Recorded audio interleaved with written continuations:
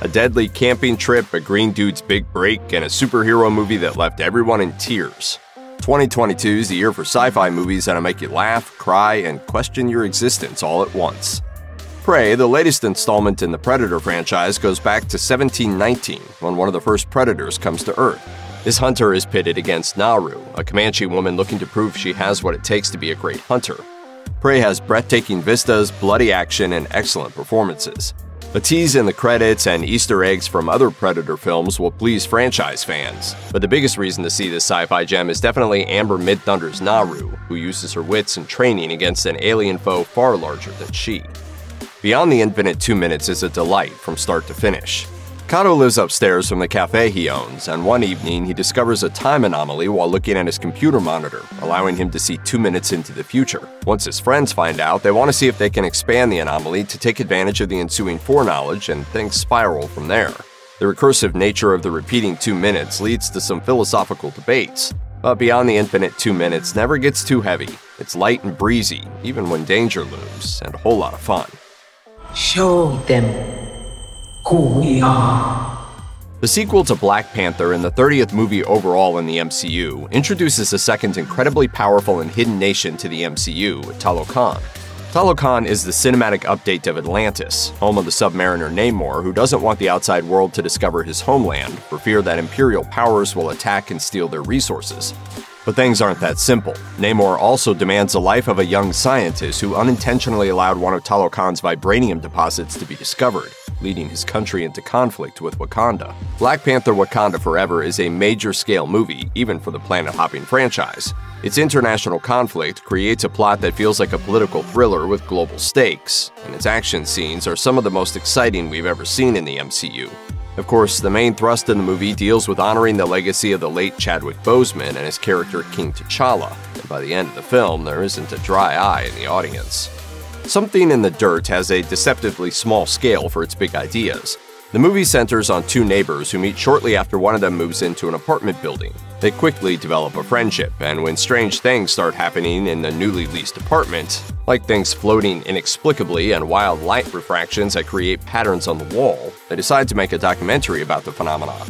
But as they continue to explore what may be causing these strange occurrences, they begin to split in their theories and the methods they want to employ, until we're left with more questions than answers. Something in the Dirt is a fascinating movie, not only for the questions it poses in its plot, but also because it's a strange mix of mockumentary, home video collage, and straightforward narrative that makes it one of the most formally inventive science fiction movies of the year.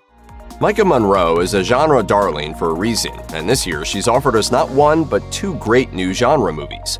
Watcher delivered a skin-crawling story of a stalker, and Significant Other brings us a high-concept sci-fi movie. Significant Other follows couple Ruth and Harry on a backpacking trip in the Pacific Northwest, where they discover a series of strange and disturbing occurrences in the wake of a comet's arrival. The movie doesn't offer answers for a while, and instead keeps the audience guessing in an equally fun and unnerving game of what's really going on here. It also helps that Monroe and co-star Jake Lacy are giving incredibly charming performances, and that the forest setting is beautiful. The Dragon Ball franchise has always been about aliens, as the Central Saiyan characters come to Earth from a different world. But Dragon Ball Super: Superhero is one of the most science fiction heavy movies in the franchise, as it focuses not only on aliens, but also androids and a genetically altered bio-android. The plot follows the often sidelined character Piccolo as he takes center stage in investigating the resurgent Red Ribbon Army, a potential threat to the franchise's ensemble and the world.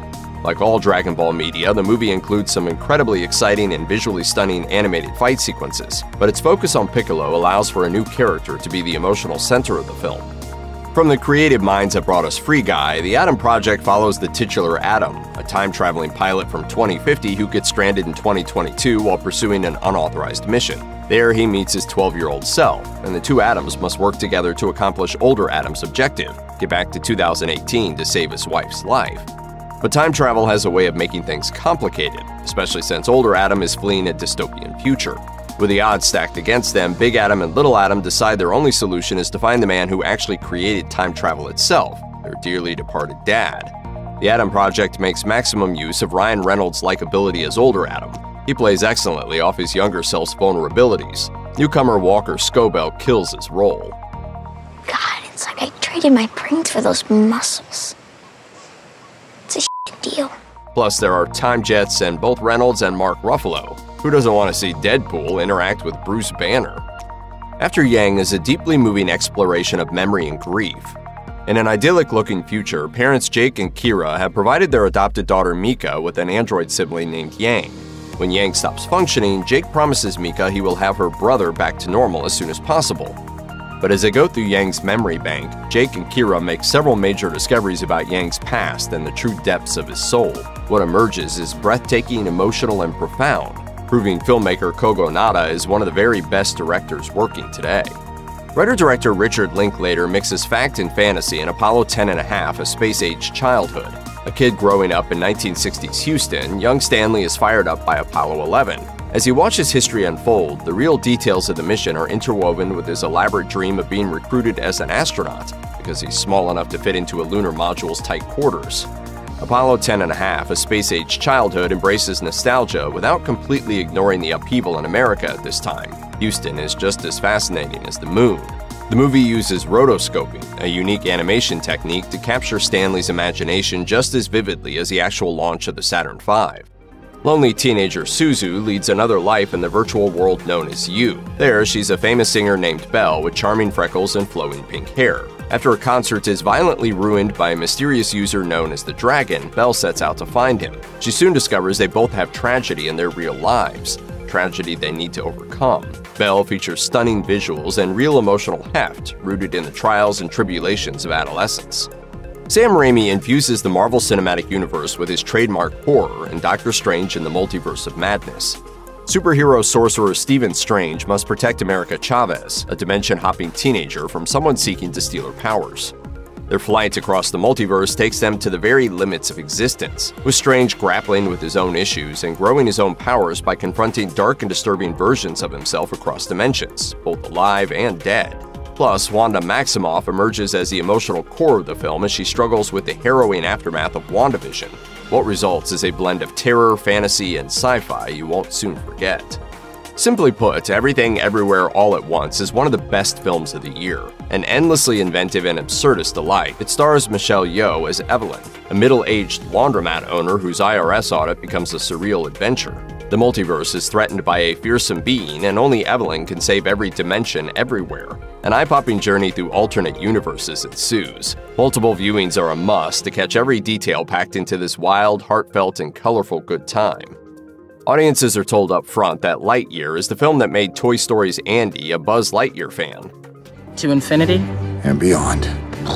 We see the titular hero's headstrong insistence on adventuring solo strand a ship full of his fellow space rangers on a hostile planet.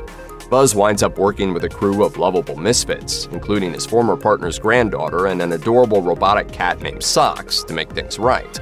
But can they overcome Zurg, the enigmatic villain sending waves of robots after them? Lightyear is a gorgeously animated sci-fi adventure with lots of comedy and heart. It's at its best when spotlighting the crew's attempts to figure out their strengths, and when indulging in absolutely incredible hyperspace sequences. Whether you're watching it on an IMAX screen or Disney+, this Pixar tale is sure to entertain and inspire. Neptune Frost is a singular work of Afrofuturism. It's a sci-fi musical with an audacious vision that mesmerizes even if, at times, the story seems elusive.